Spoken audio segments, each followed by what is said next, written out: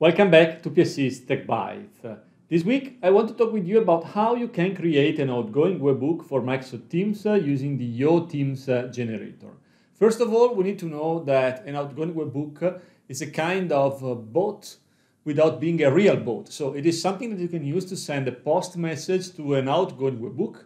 You can process the post message and you can reply back to that message. Usually you use it to create an activation based on an @mention action in Teams, and the @mention will wake up the outgoing webhook, which will be able to reply back within the same channel where it has been activated. When you create an outgoing webhook, you have to register the outgoing webhook in a team, and then you can use it in channels. So far, you can use it only in public channels and not yet in private channels. You can create it with whatever technology you like for example, .NET Core, .NET Framework, Node.js and TypeScript, and the Yo Teams generator scaffolds for you a solution based on TypeScript and Node.js. So let me move to the demo environment. Let me show you how to create such kind of solutions. So let's start using Yo Teams to create an outgoing webhook. As usual, we say Yo Teams at the command prompt. We will provide all of the answers to all of the questions of the Yeoman generator for Teams. So this is the correct solution name. I will use the current folder. This is the description for my app. This is my name as the company name. I'm going to use version 1.5 of the manifest for Teams apps.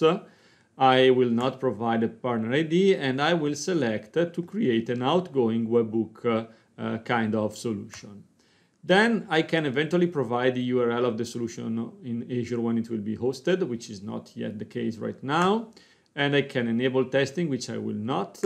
I can enable telemetry, and I will not. I can provide a name for my outgoing webhook, which can be, for example, Yo Teams sample webhook. And the scaffolding process will start. It will take just a short amount of time because this time we need less packages and less content than usual, or than when we create a bot or a tab or stuff like that. And as soon as the scaffolding will be ready, we can see what the solution generated for us looks like. So let me start Visual Studio Code, code.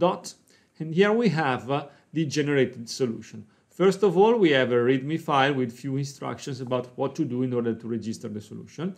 And in the SRCs folder, as usual, we have in the scripts folder the Yo Teams sample webhook outgoing webhook, which is the folder auto-generated by the scaffolding tool to have my actual implementation of the outgoing webhook.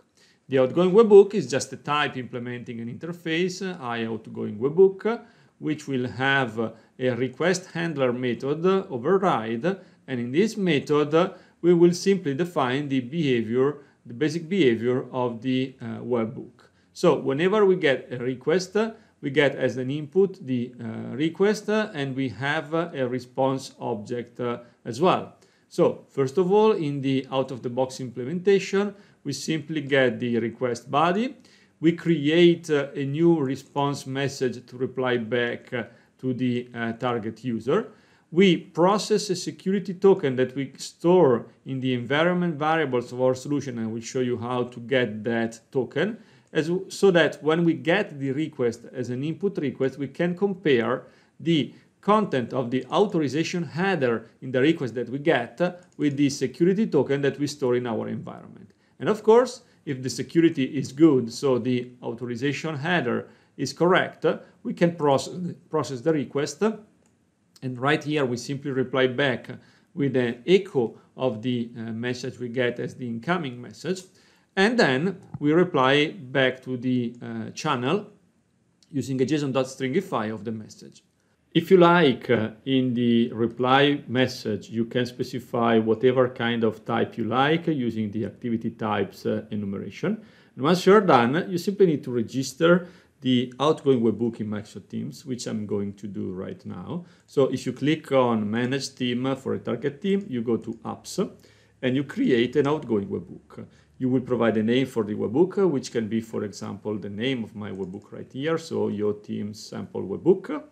I will provide the URL, which right now will be a fake one, and then I will replace it with the actual ngrok URL and ngrok endpoint of my outgoing webhook. And this will be the description, my sample outgoing webhook.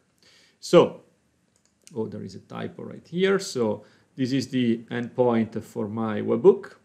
Create it. And once you have done that, you get back the security token, which you will have to copy in a safe place, because this will be the only point in time where you will be able to see the security token.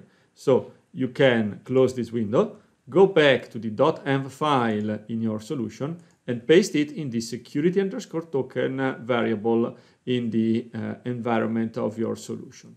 Once you have done that, you run a new terminal window, and you say gulp ngrok serve, like always when we play with Yo Teams. The ngrok endpoint will be registered, and you will be able to replace the URL, the fake one, with the actual one we have right here. So let me copy it. Let me go back to my webhook, and let me update the URL right here. And that's it. Once you have done that, you can go into a target channel. Every now and then it takes a while to have the outgoing webhook fully registered, but let me try it right now. So I can simply say, hey, at mention of my webhook, so Yo Teams sample webhook, how are you?